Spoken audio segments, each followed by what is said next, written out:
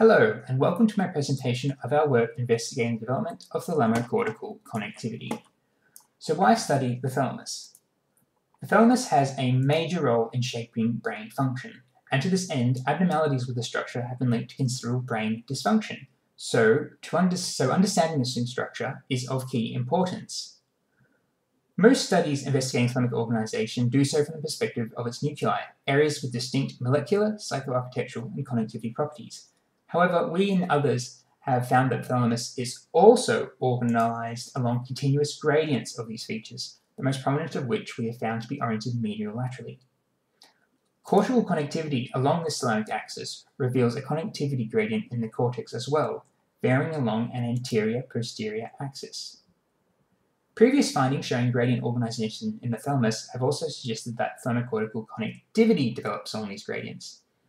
Firstly, genes expressed along the thalamic axis show differential expression across development. Secondly, these same genes are associated with neurodevelopmental conditions. And thirdly, the orientation of these axes correspond to known developmental patterns. So then, we would expect thalamocortical connectivity to develop along thalamic axes. To investigate this, we use neonatal data from the Developing Human Connectome project. This is a large database of approximately 900 scans of neonates, and we used approximately 300 of these, which showed low levels of head motion. From each of these neonatal scans, we measured thalamocortical connectivity.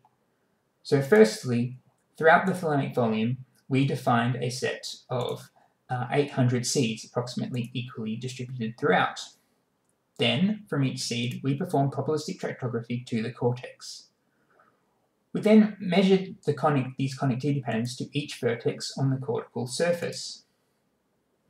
Using a process known as connectome spatial smoothing, we smooth these connectivity values across vertices, and by repeating this for all possible vertices, we can create a dense connectivity map or matrix of connectivity from each seed to approximately 29,000 cortical vertices. Next, we can extract a gradient from this connectivity matrix. Now, there are many possible methods one could hand off the data to in order to perform this gradient decomposition. So we went with the good old ever-reliable principal component analysis. This allows us to decompose the connectivity matrix to a matrix of principal component scores and principal component loadings. We performed two types of decompositions. Firstly, neonatal connectivity maps were decomposed on an individualized basis. Then, a holdout set of the 20 oldest neonates at time of scan were averaged and decomposed to create a term template.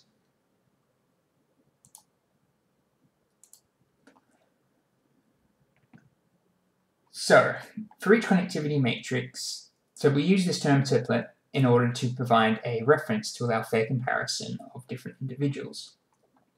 So, for each connectivity matrix, we have these loadings, these matrices of scores and loadings. The scores indicate axes of cortical connectivity across thalamic seeds, while the loadings reflect patterns of cortical connections along each thalamic axis as defined in the score matrix. In other words, they reflect spatial patterns of variation in connectivity. The most variance explained by these PCs was largely concentrated in the first three, with the very first explaining nearly 30% of variation. Focusing on just the first principal component, if we extract the associated scores for this axis and project them onto the corresponding thalamic seed and its surrounding voxels in the brain, we see a thalamic gradient which predominantly varies along an anterior-posterior axis, although there is some medial-lateral variation in there as well.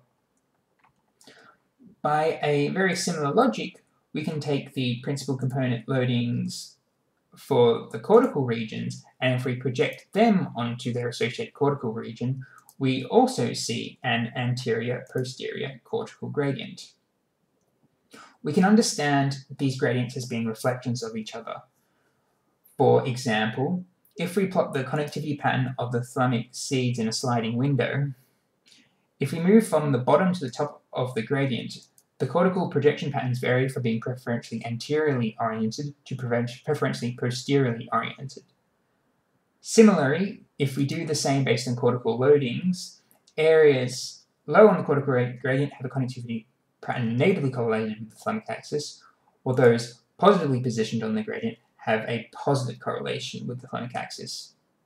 So in other words, anterior regions of the thalamus are preferentially connected to anterior cortical ones, and posterior thalamic regions are preferentially connected to posterior cortical ones.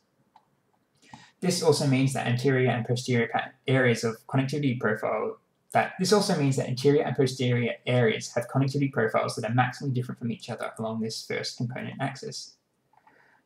As mentioned previously, this is a term template, and we want to assess how much individuals deviate from this template. To do so, we can correlate each individual's similarity with the term template against their age at scan. We can see that this reveals a strong positive correlation, meaning that across the third trimester, the gradient is becoming gradually refined. And I really want to sort of stress the gradual. So we can see that the weakest correlation in the scores is about 0.9, meaning the thalamic gradient is largely in place. If we consider just the cortical gradient and the similarity, we can see that there is more variation, but this is also showing a gradual refinement, meaning that this gradient is largely in place by the start of the third trimester.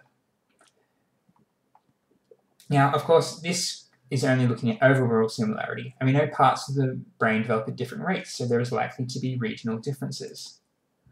So we can see this if we take some individuals' cortical projections, and we can see that there are these, while the overall spatial patterning is roughly similar, we can see that there are clear areas of difference. So to assess these regional differences, we can assess how vertex loadings across neonates vary with age. If we project these values back onto their respective vertices, we can see that these show that there are pronounced changes with age in frontal, temporal, and parietal association areas, as well as somatosensory and insular regions. Now, if we were to we can do the same sort of analysis for thalamic seeds, and we can see that there are age-related shifts in anterior and ventrolateral, posterior areas. Again, based on the conserved connectivity patterns, regions of the thalamus showing age-related changes and areas of the cortex showing age-related changes are preferentially connected. So what does this mean in terms of the gradient? So just focusing on the cortex. If we plot each region's cortical loading against its gradient position on the term template, we can see that these changes are varying across the axis. But again, this is quite abstract. So let's relate this back to connectivity. So remembering that changes in the cortical gradient reflect preferential connectivity on an anterior-posterior or posterior-anterior thalamus direction. So cortical regions which are showing age-related increases can be thought of as either moving towards a more posterior dominant pattern of connectivity or away from an anterior dominant pattern of connectivity. Conversely, regions showing decreases can be thought of moving towards a more anterior dominant pattern of connectivity or away from a posterior dominant pattern of connectivity. The same logic can also be applied to age-related changes in the thalamic gradient and those regions' pattern of connectivity with the cortex. These changes in thalamocortical connectivity align with known neurodevelopment. One final further thing we wish to know is, does preterm birth disrupt the formation of this gradient?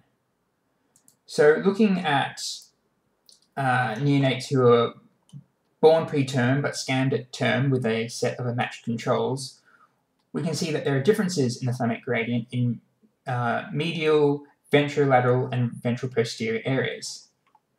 If we look at the cortical projection pattern of these thalamic areas, we can see that they are connected to frontal, somatosensory, and insular regions, all areas which have previously been found to have abnormalities in preterm infants.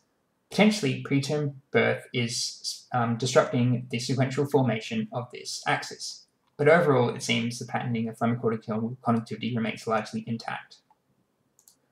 So in review, we find a primary thalamic axis of thalamocortical connectivity which predominantly extends across anterior-posterior orientation in thalamus and cortex.